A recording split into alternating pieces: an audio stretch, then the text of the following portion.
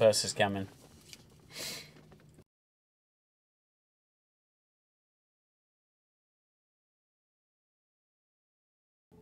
Hey, what's up?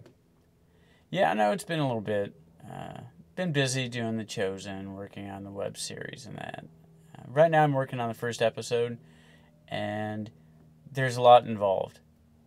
So, I mean, I don't know if anyone watching has done anything like that.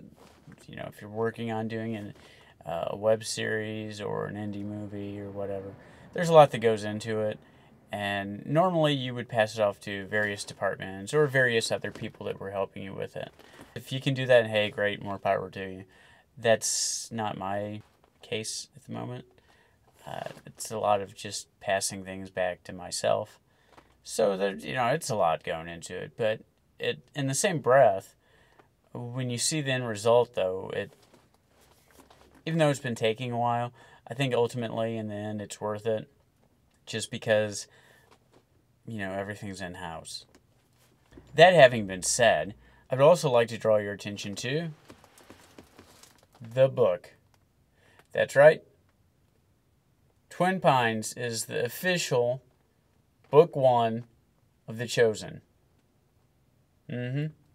So if you didn't watch the independent movie that I made, you can read it.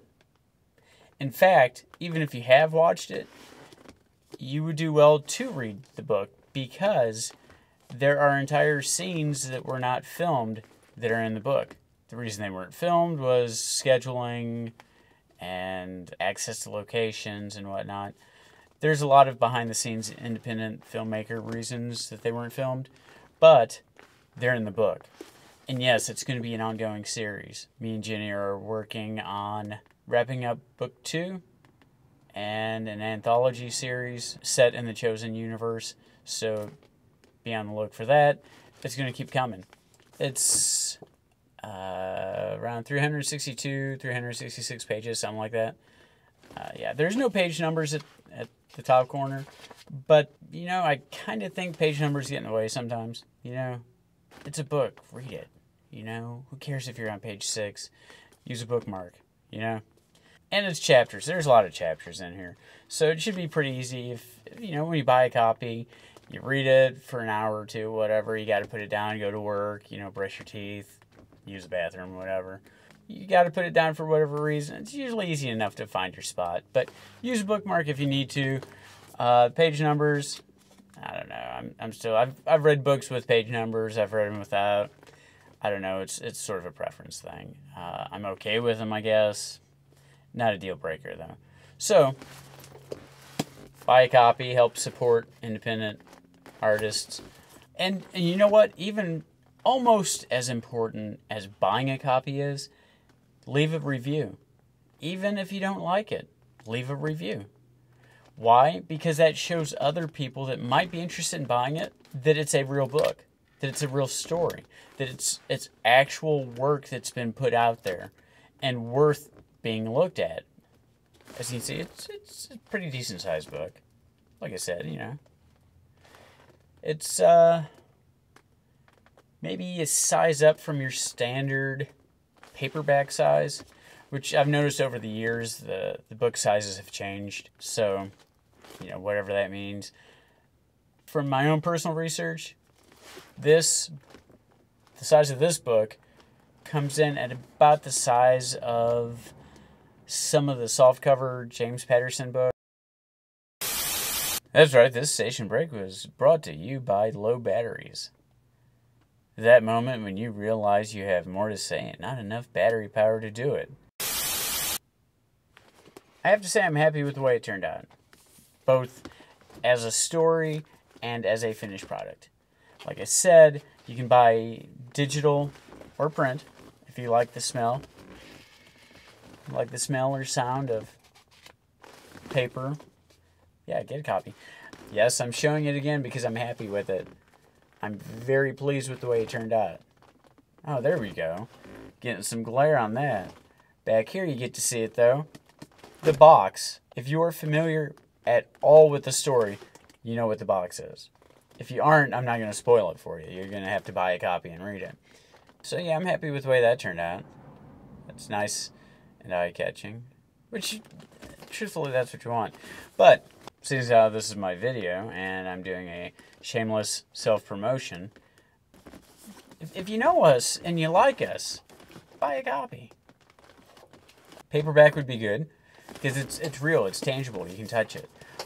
But save a tree. Buy a digital copy. If you don't know us, buy a copy. Then you get to know us. Paper or digital. Or, in the rare case that you're one of these people that doesn't like us, but you're still watching my videos for some reason, buy a copy anyways. This video was actually in my head. When I first thought about doing this video, I was planning a whole different thing. I was going to do a setup where you got to see me writing, you know, kind of those artsy meta type of things. Like, you see me, I'm recording. There was this whole thing in my head when I got my copy of the book that I was going to do a video where you got to see me at work on either the episode 1 of The Chosen, or on writing some of book 2. And then the more I thought about it, the less I liked the idea, because I'm not entirely sure anybody wants to see me writing in my underwear. You know what I mean? I mean, it's not as sexy as you might think it sounds. Like, there are some people that would be sexy with. Like, if I could hire them, and then you could see them writing for the video, like a dramatic reenactment of it, but starring hot person in underwear, you know, that could work. I might do that for the next one. I just have to figure out. Maybe I'll do 2. I'll do one for the guys and one for the women. You know, because come on, let's be honest. I'm not sexist. You know, if somebody wants to watch a hot dude writing a book in his underwears, I ain't gonna stop you. Someone wants to see a hot chick writing a book in her underwears, I ain't gonna stop you. You know, fuck it. That's what I'm saying, man. So maybe next time I do it, that could be fun. Still waiting on a bus. Jesus Christ, people, really?